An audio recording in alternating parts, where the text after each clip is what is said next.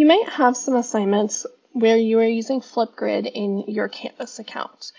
To do that, when you are on your computer, you will see the assignment here. So it's in a course that's called Thin Slides Flipgrid Activity.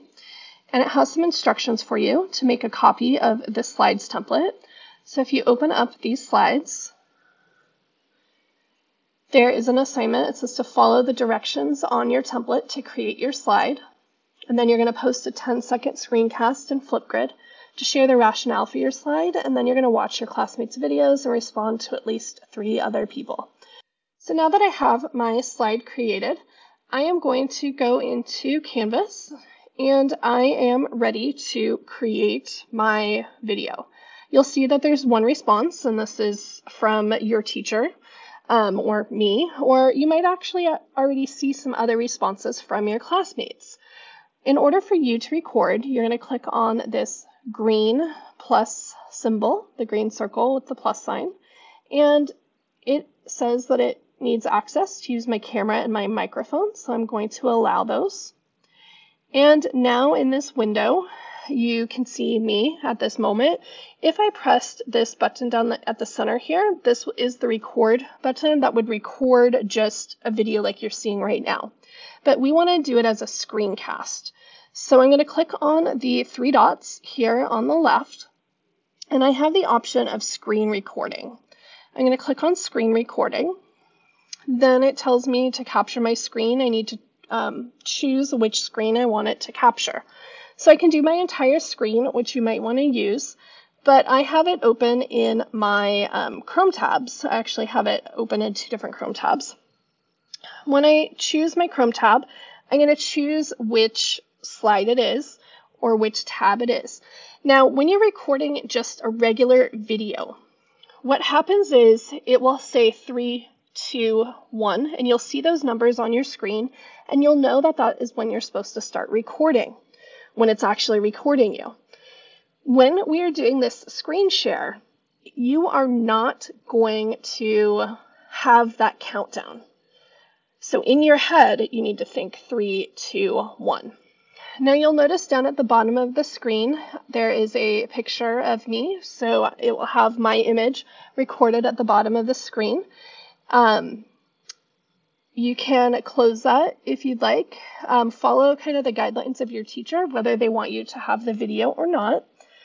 And so I'm going to go ahead and I'm going to record.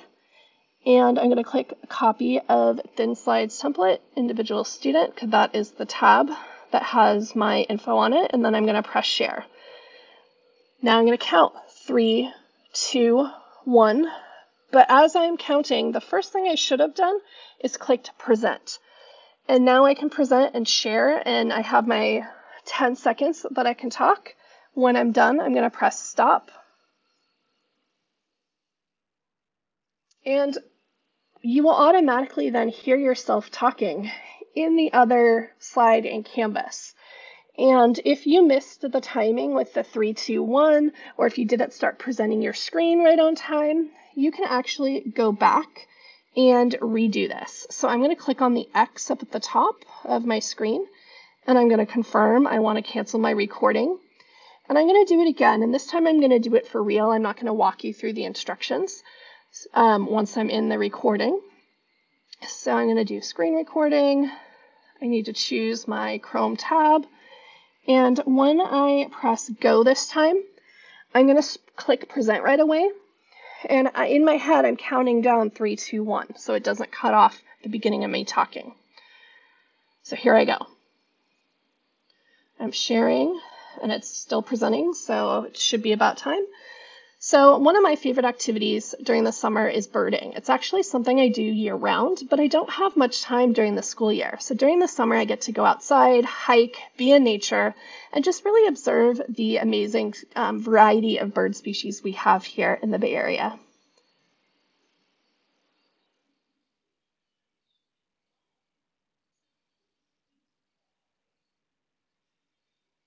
So now I'm ready to go. If I think everything's good, I can press next. And here is where you will take a selfie of yourself so you can smile. And you can add in stickers if you want. So I'm going to choose a bird because that is based on the topic that I just shared. And sometimes it takes a minute for the pictures to load. I'll choose that one because it was the first one that popped up. And he seems to have disappeared. Oh, there he is. My computer is just really slow right now. So you can have a picture. I'm going to click next. It takes a few seconds, depending on how long your video is, to load or be prepared.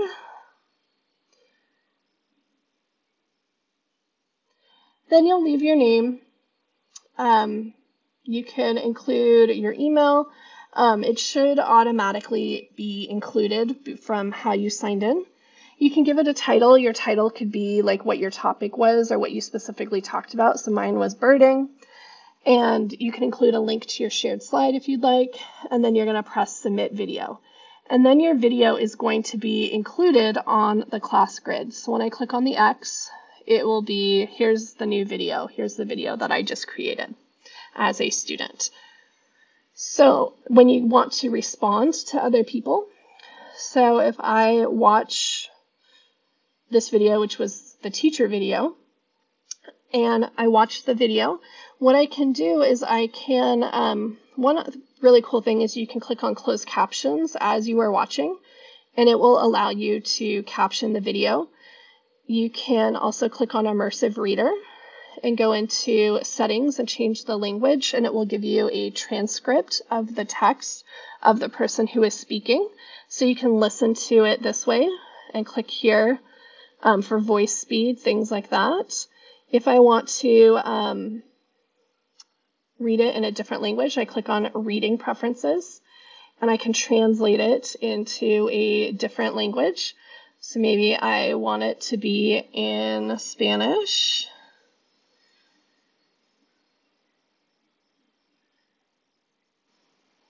And I could choose the whole document and close. And now when I play, it will actually, it's actually reading in Spanish. So it's a really cool tool. But I'm going to go back to exit. Okay, now when I want to respond to someone, I click on reply down here. And then I could record a reply for my classmates.